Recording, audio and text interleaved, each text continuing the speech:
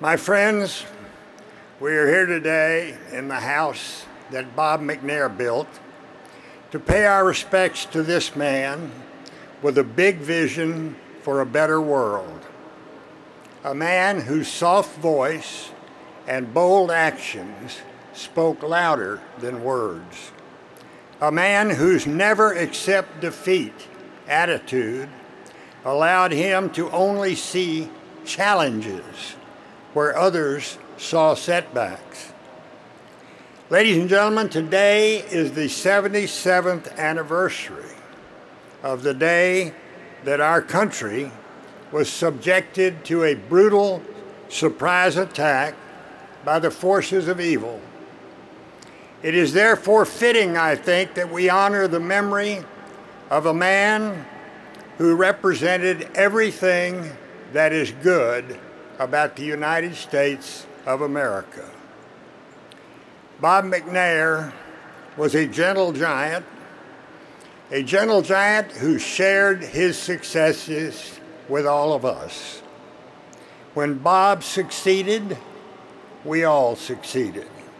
From bringing the NFL back to Houston to the more than $500 million that he and Janice contributed to education, to medical research, and other worthy causes. And so today we mourn the loss of a great man who followed St. Peter's advice when he said, "As each has received a gift, use it to serve one another as good stewards of God's varied grace." When once asked what motivated him, Bob responded, "God has been very good to me, and I want to be a good steward of what he has blessed me with." Bob McNair and I shared many interests. We both loved football. We loved politics. We loved quail hunting. One of the most important things we had in common, perhaps, was that one of our nation's finest leaders, President George Bush, converted both of us from Democrats into Republicans. And so, on this first day, after we have laid President Bush to rest, I would like, on behalf of both Bob and myself, to thank him for his friendship and his guidance to the two of us, and for all that he did to make America and the world a better place. Houston has lost two of its very greatest and admired adopted sons. I only saw Bob McNair throw in the towel one time. It happened many years ago during a quail hunt in some sand dunes called the Bull Pasture in South Texas. On a hot day, the drag of the sand on our legs was as exhausting to us as it was to Bob's black and white Cocker Spaniel, Liberty. When the three of us were totally exhausted, Bob looked directly at me and said, "Calf rope." Were it not for my father, I would have had no idea what Bob meant, because he was the only other person I ever heard use that phrase. Calf rope, as it turns out, is a Southern expression that means uncle, or I give up.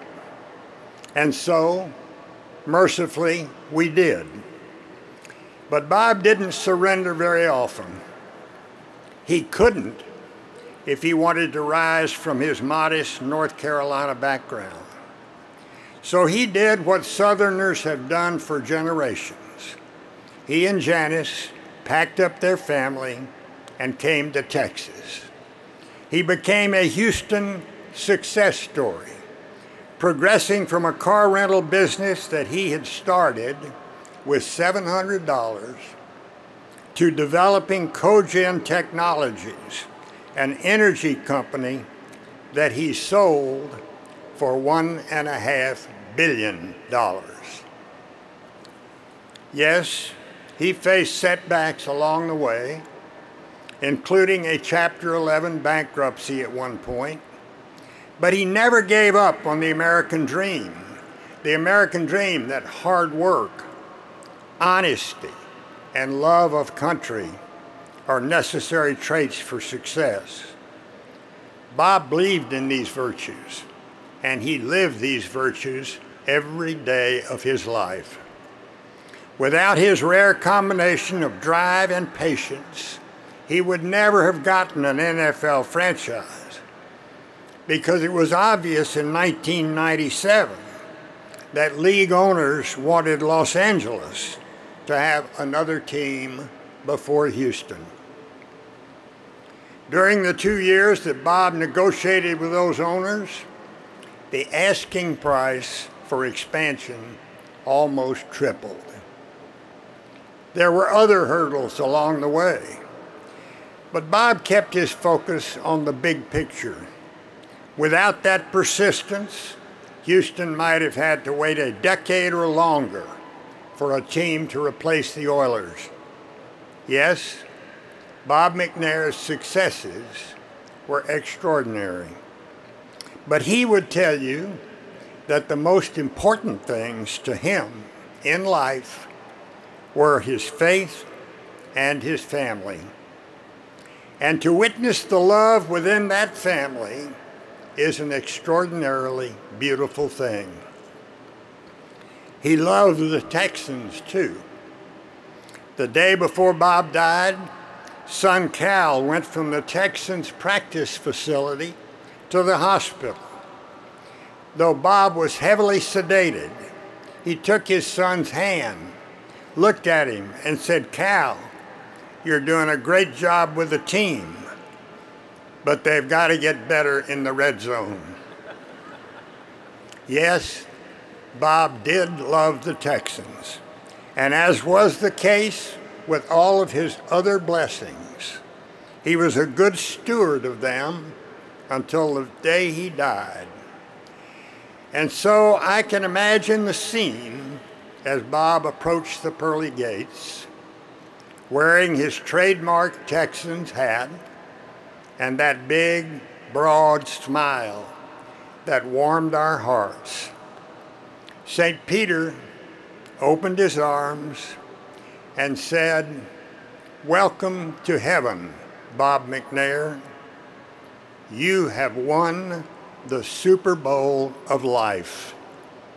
Indeed, you did, Bob. We love you, we admire you, and we will see you on the other side.